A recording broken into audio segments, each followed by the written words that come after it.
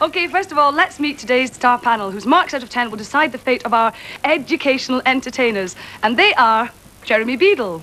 They are Modern Romance from Modern... He's not there. Where's Jeremy gone? Thank you very much. Can you be Jeremy Beadle, Ken? Oh, yes, Ken yes. Dodds. Jeremy Beadle. He's replaced Jeremy Beadle.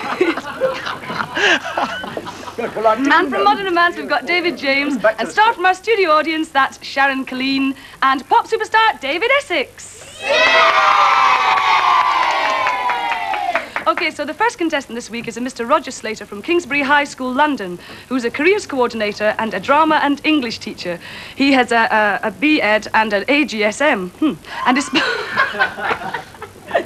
And his sponsors are Andrew Gale and Matthew Ford from Form 11 and 1G. Is that right? No, what are you? Come in. Are you Matthew, are you? Andrew. Andrew and? Matthew. Matthew. What's your teacher like in class? He's nice. Yeah?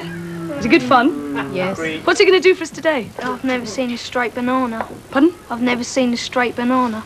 Start a panel. Get ready to mark. Mr. Roger Slater, I've never seen a straight banana.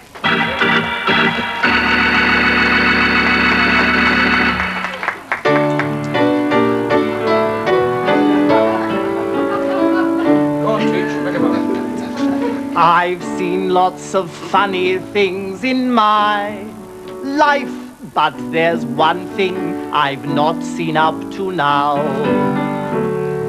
For years and years and years I've kept on searching, but I always seem to have bad luck somehow. To find the thing I'm searching for, all round the world I've been. And now I'm gonna tell ya what it is I haven't seen. Well, I've never, I've never seen a straight banana.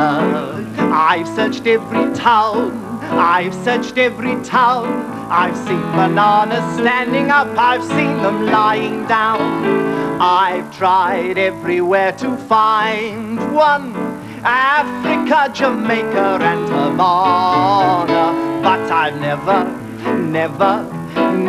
no, I've never seen a straight banana.